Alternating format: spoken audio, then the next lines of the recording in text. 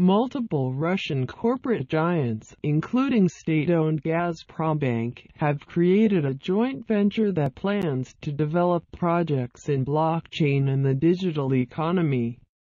Local news outlet TASS reported June 9.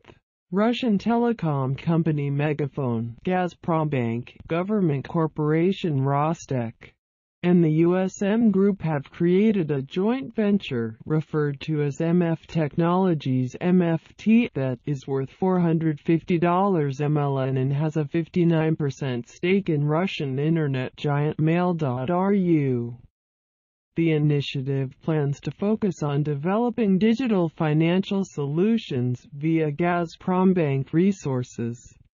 According to TASS, Megaphone stated that MFT will allow partners to maximally effectively implement comprehensive, innovative projects across industries. To implement solutions based on blockchain technology and the Internet of Things, Sergey Soldatnikov, CEO of Megaphone, added that creating the separate joint venture is a natural step in the implementation of our corporate strategy to achieve the ambitious goal of digital leadership. TASS reported that Rostec plans to utilize the expertise of the organization to develop digital technologies.